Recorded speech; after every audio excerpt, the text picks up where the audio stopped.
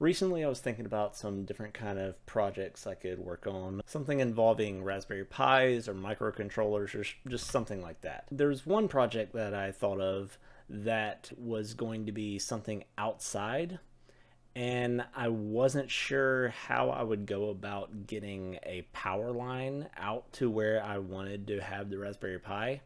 And I didn't really want to run a really long extension cord from where it was going to be out in my yard to my house or anything like that. So I started thinking about solar power. And that led me down the rabbit hole of trying to figure out if I can power a Raspberry Pi with a solar panel and how much I could do with that Raspberry Pi without using up too much power. So I'm going to use this solar panel and I'm going to hook it up to this Raspberry Pi Zero.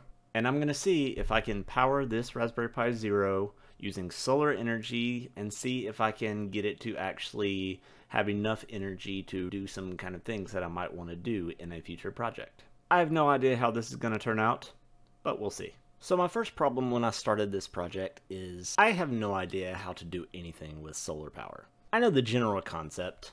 Sun comes down, hits the solar panel sends that energy to other places. But I've never actually done anything with a solar panel before.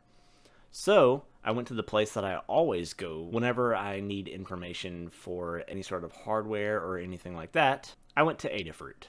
And fortunately, I found a great tutorial on how to use a solar panel and how to send power to a battery and other devices and things like that. And this is also where I got all the parts that I'm going to use for this project. So the first thing we need to go over is what parts do we need?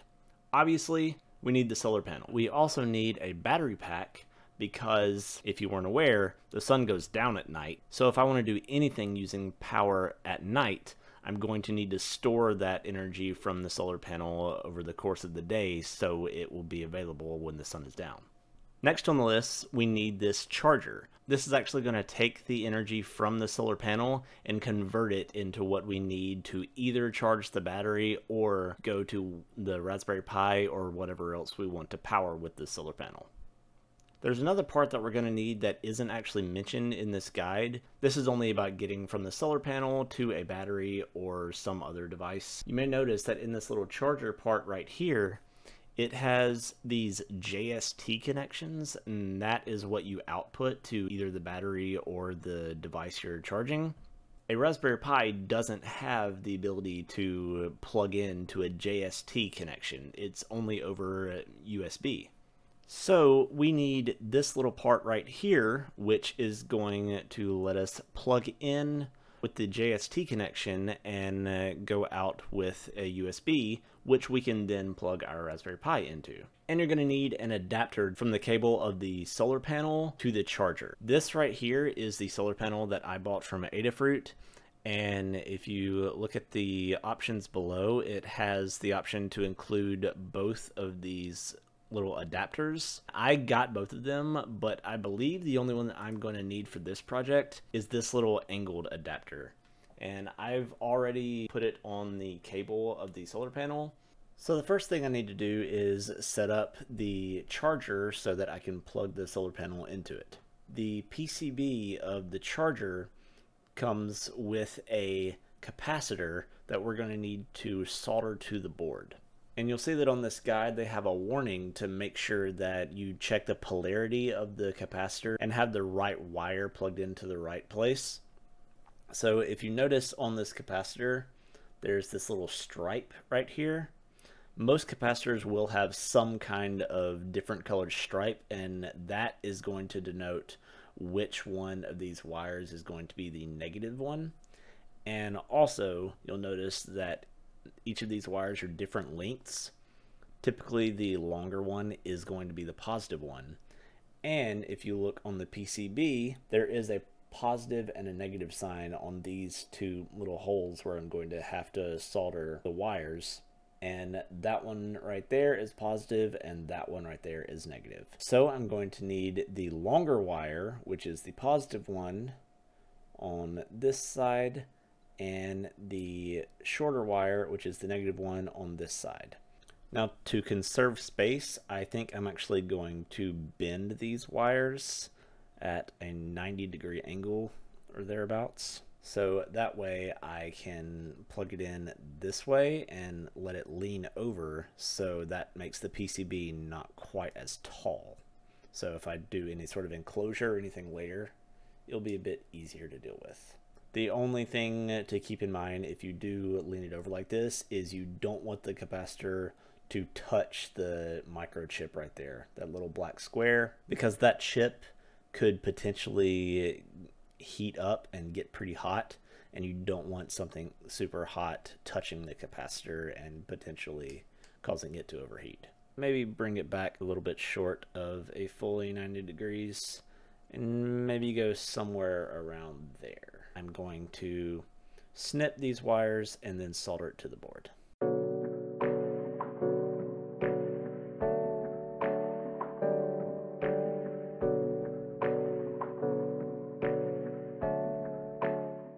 I'm sure it's not the best, most textbook soldering job because I am not that great at soldering, but I didn't burn myself, so I call that a win.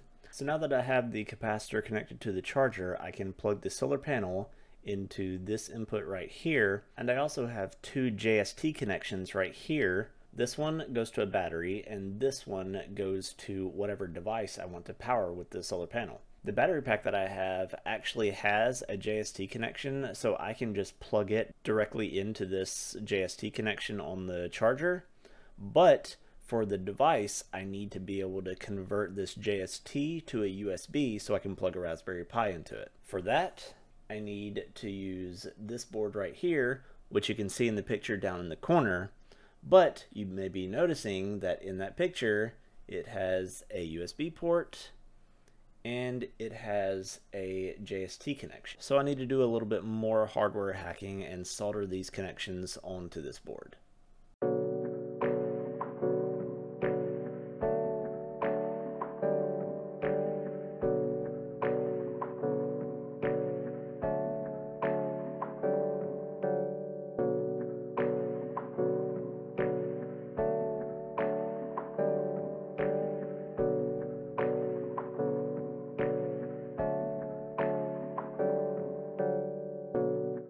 Alright, I got my USB connection and my JST connection soldered to the board.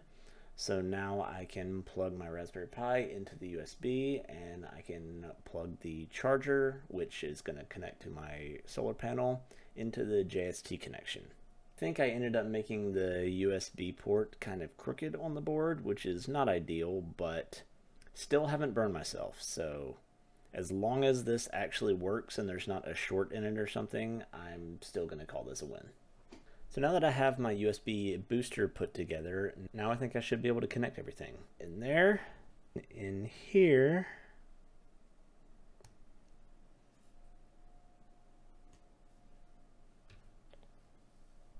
so I turned on a pretty bright desk lamp just to get some amount of light shining down on the solar panel to make sure everything's working. So on the charger, it has the blinking power button saying it's getting power. And right here, that yellow light is saying charging. So it's charging the battery. And this green LED right here says that the USB port has power. So I should be able to plug something into this USB port and pull power from both the battery and the solar panel. So now I think my next step is to just set up my Raspberry Pi Zero, and then I can plug it in and test it out and see if everything's working. So now that I have my Raspberry Pi Zero set up, I'm going to plug this into my solar panel, which I already have set up to work with the battery pack. And I'm going to leave it running for 24 hours on my back porch to see if the solar panel can generate enough power to actually keep the Raspberry Pi running overnight. But just having a Raspberry Pi turned on probably isn't going to take that much power, and it's not that great of an experiment. For any real project that you might want to use solar power for, you're probably going to have some sort of computation or like scheduled tasks or something that your Raspberry Pi is going to be doing. So I also installed a local web server on the Raspberry Pi Zero, and I also installed this little spy camera that I found on Adafruit. Like I said, I'm going to leave this Raspberry Pi Zero running on my back porch for 24 hours plugged into my solar panel. but I'm also going to have it serve up a local web page that I'll be able to visit from any device on my home network. And every 15 minutes, it's going to snap a picture and it's going to update that local web page with the latest picture that it's taken with that spy cam. I figured that this is probably a decent approximation of the kind of work that I might require for any sort of project I might do that I would want to use a solar panel for, like maybe a home security system using a camera like this, or maybe a DIY smart doorbell or something like that. Also, I was a little concerned about the battery potentially overheating, so I have this little pouch that I'm going to actually put all of the components in, hopefully just to protect it from the direct sunlight because it is pretty hot right now. And I'm going to just have it zipped up, and I'm just going to have a little gap, and that's where the cable to the solar panel and where the camera from the Raspberry Pi Zero are just going to poke out of the end of this little pouch. If I do any sort of permanent or long-term project like this using a solar panel, I'm sure I'll come up with a better system for protecting the battery and the components from the heat. But I figured for 24 hours, this is probably going to be good enough just to make sure nothing explodes from the heat or anything like that. Okay, so I think I'm good to get started on the experiment. Right now it's around midday, so it'll have about half a day to charge up the battery enough to last throughout the night. I figured if I only give it a half day to power up, that'll kind of address the concerns of whether it's overcast one day or maybe a day during the winter when there's not as much sunlight, that kind of thing. But we'll see how it goes.